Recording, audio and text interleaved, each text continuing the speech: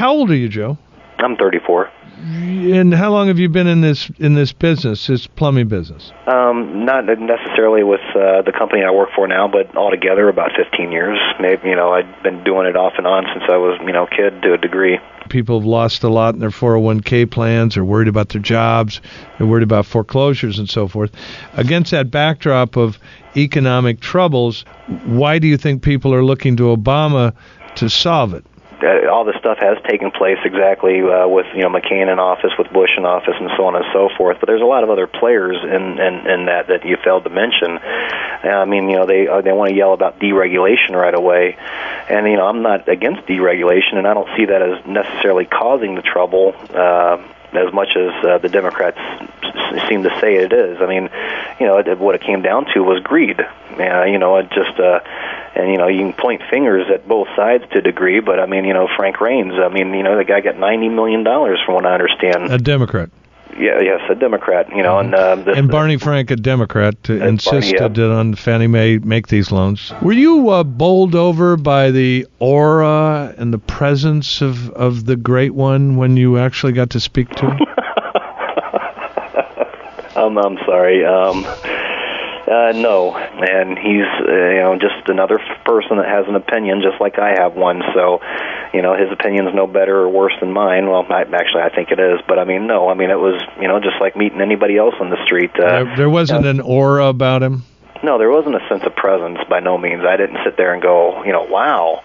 And I honestly, I kind of thought I would, and I'm kind of disappointed that I didn't, because he is a presidential nominee. This is a guy, or a presidential candidate, and this is a guy that has a chance of being president of, one of the greatest countries in the world. And I was the greatest. Well, I agree with you, the greatest country of the world. And no. I didn't feel that sense of anything other than, he had an opinion, and I disagree with it. We interviewed Rick Davis, who was John McCain's campaign manager, a few minutes ago, and I brought you up, and he just lit up like a light bulb. He said, yeah, Joe and the plumber in Ohio, he's what this thing is all about. How will you feel if John McCain kind of gets in Obama's face about this spreading the wealth business, which essentially you provoked out of Obama? I would be very happy about that. I really want a good answer, and not one that gets tap danced around. And get him in the corner and make him answer that. How does he think it's right? How do you think it's his right to redistribute anyone's wealth? We all have to pay taxes, to a certain degree, but it's almost like a class war, and I just don't think that's right. And essentially, I'm a simple guy. I try to do my homework, learn what I can about each of these candidates, and then I got my own opinions. So I hopefully he can make somebody, or make Brock actually answer the question, and then maybe make some other people think about this, because ultimately, 15 years ago, Brock had pointed up, 15 years ago, you would have loved my tax cuts because you're not making what you're making now. And he said that to you? Yeah, he said that to me. I said, it would appeal to me, certainly. However, that being said, to get it from somebody else who was working, no, I would feel it's a handout. And that's, and I don't want a handout, nor do I deserve a handout. I have, a good working body. I can work and make my own money. I don't need somebody else's money that they worked hard for. They say that Ohio, well, first of all, just as a historic fact, no Republican has gone to the White House ever without winning Ohio.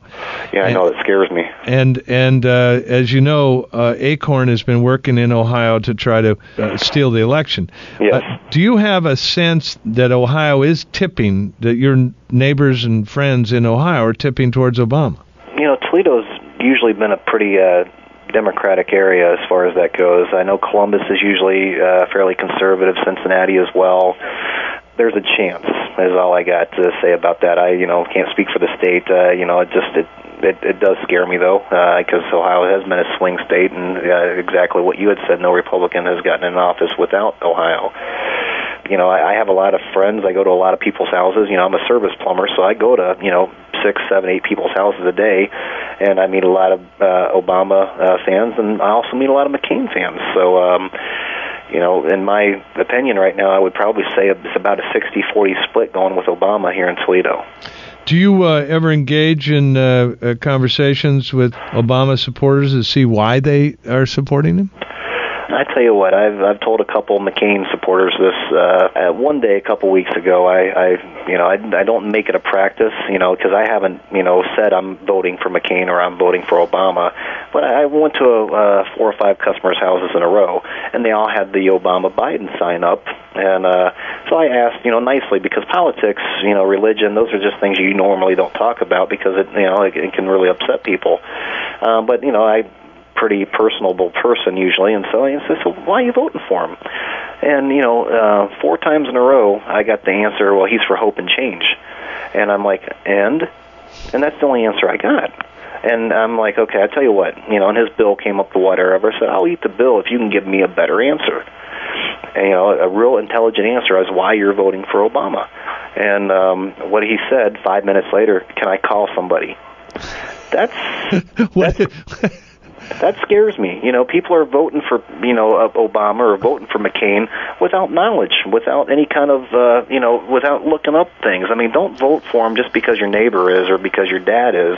Go find out how it affects you, really. Don't sit there and vote for him because, you saw him on TV and he spoke well.